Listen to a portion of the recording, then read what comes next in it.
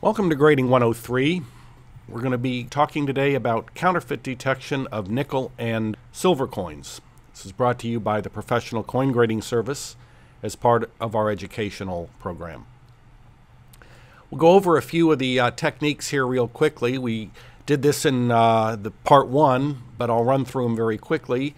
Keep in mind, counterfeit detection is enormously complex and detailed, and we're going to be talking about two major types of counterfeit coins. The first is struck or cast counterfeits, where the entire coin is fake. In other words, no part was ever real. And the second type is altered coins, which start with a genuine coin, and then the thief makes changes, usually, of course, to the date, the mint mark, or a diagnostic of some sort to create something that's rarer, adding a mint mark or changing a date. For most struck counterfeits, there's a number of different dyes exist, which makes it a little bit difficult because there's not always one bad counterfeit dye.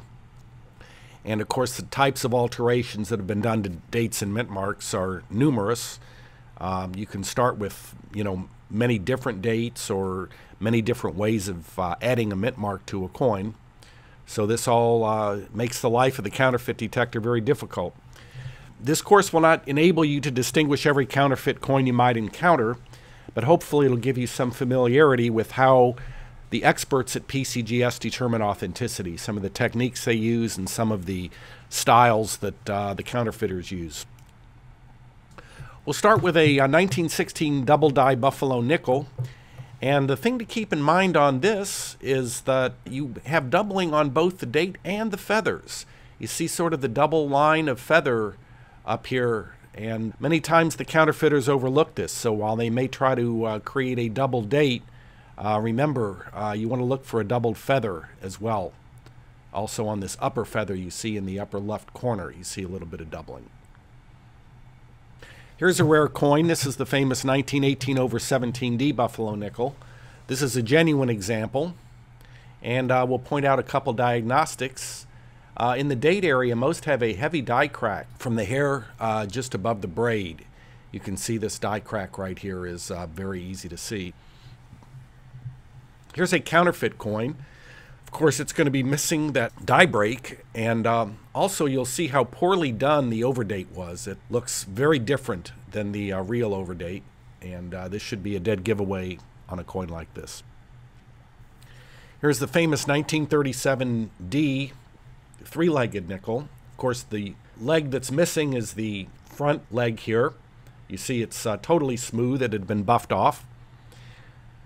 But what we look for is, we take a look at that back leg. You see how rough and moth-eaten that back leg looks. That's a diagnostic of a genuine three-legged nickel. You also see this leg here. This was all done due to excessive die polishing, so these back legs suffered as well as that front leg. You also want to take a look at the back of the Indian's neck on a genuine example. You'll see some roughness on there. Both of these are important diagnostics. Here's a counterfeit coin where someone has simply buffed off the leg, and you'll be able to see that front leg was removed, but the back legs look fine. There's no moth-eaten appearance. Very strong leg right here. And this is very, very plainly a counterfeit because the real ones all have those moth-eaten back legs. Here's an early coin. This is a 1795 half dime. And sometimes these can be difficult to tell. These were rather crudely struck even by the mint. So the cruder the coin, the easier it is to copy, of course. But we want to take a close look at that date. You see it's a very sharply cut date, and the surfaces of the coin are quite smooth. That's characteristic of a genuine example. Here's a counterfeit. This is a struck counterfeit, and once again you can see the roughness and pebbly look of the surface. The eagle on the back looks very crude. But let's take a close look at that date area here. You see sort of the roughness and the depressions all over the coin. You see the raised areas here. You see just sort of the poor execution of the numerals in the date. And that's characteristic of one of the counterfeit dies. So we don't believe this coin is genuine. Here's a well-known coin. Here's a 1916D dime. This one we're illustrating is a real gem. It's an incredibly well-struck high-grade coin worth quite a bit of money. Let's take a closer look at that mint mark on the back. You see the serifs are parallel to the E and 1. In other words, if you extend those two serifs straight out, you'll cut right through the center of the E there. Now, there are 4 different mint mark positions on this, so once again, you can't tell exclusively by the position of the mint mark. You've got to take a look a little closer.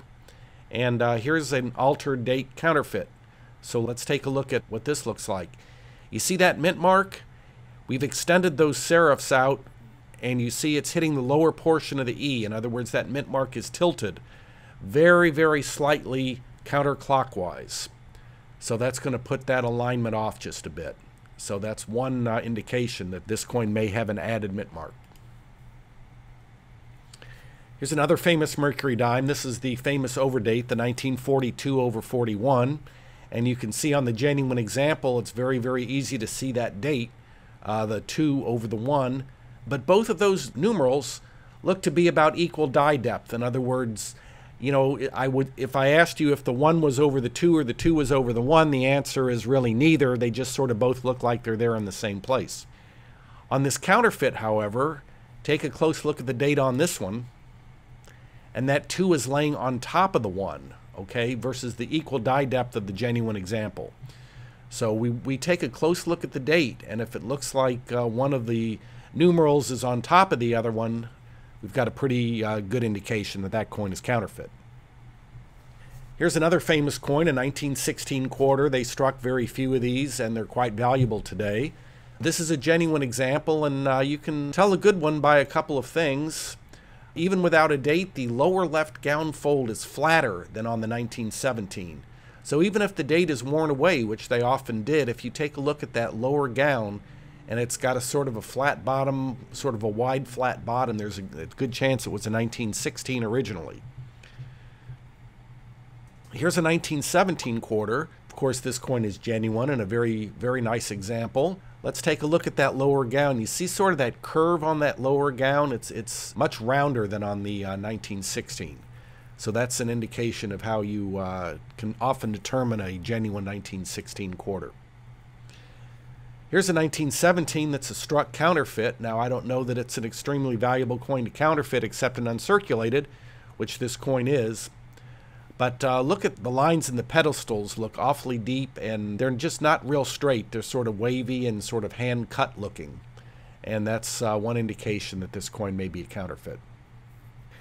Here's another overdate, another 18 over 17. This was a quarter made in San Francisco. And this, of course, is a genuine example. And again, very, very high grade and consequently quite an expensive coin that we're looking at here. Notice the date and the die dot to the left of the right star. Here's this lower right star, and to the left of it, you've got a little dot here in the die. You want to take a look at that. That's a diagnostic on these coins. And here's a struck counterfeit. Once again, the whole coin looks somewhat cleaned. It looks rather glassy, doesn't have any luster, almost looks fake. But once again, you want to look real closely for that die dot, and it's absolutely missing on this coin, which is makes it a dead giveaway, even though the whole coin itself doesn't really look very good. It's another key date. This is a 1932 D quarter. This is a genuine example. Once again, a very high grade.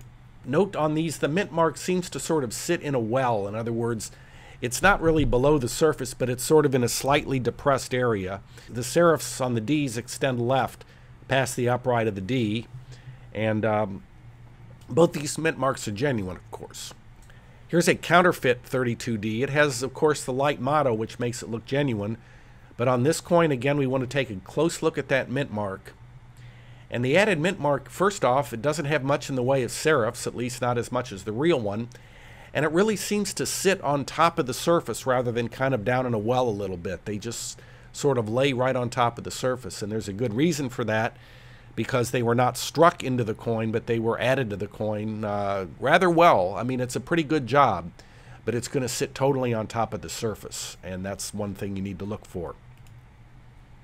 And a 32S quarter is similar. Again, you want to look for that light motto that's characteristic of a 1932 quarter. But check, again, the mint mark has those nice crisp serifs, very even. Typical of all genuine S mint marks are those nice clean serifs. Here's a counterfeit 32S, and we're showing a couple of fake mint marks. Both are somewhat mushy, not well formed. The top serifs on this one are extremely soft and mushy, and the bottom ones just aren't properly shaped. You see the lower serif is much larger than the upper serif. And once again, you need a lot of magnification to see these things up close, but you can see neither of these mint marks look like the real thing. And we'll wrap things up by taking a look at a $21.50. This one, of course, 21 is a much better date on Walking Liberty halves. This is a genuine coin, and you want to focus here on the beautiful shape of the 2 on this. It has a slight curl with a hook at the end, and you see how nice and even shaped the 2 is in that date. Here is an altered date, started as a real coin, but somebody took probably a 1941 and made it into a 1921. And let's take a close look at a couple of these fake 2s. You see they're poorly shaped, particularly the one on the bottom. It sort of has that heavy top and that sort of skinny bottom, and it just doesn't looks nothing like the other numerals in the date. So once again, you want to take a good look at the 2 on 1921 halves to make sure they're properly shaped. Our purpose was not to show you every possible counterfeit die or diagnostic. Of course, we've said before that would take several years to do. But we've hopefully given you some insight into the appearance of struck fakes, telltale signs of mint marks, and some of the appearance of altered dates. To become an expert detector is a life's work and an ongoing process. And if you're interested in becoming a counterfeit detector, we wish you luck. And once again, it's very, very rewarding once you're good at it.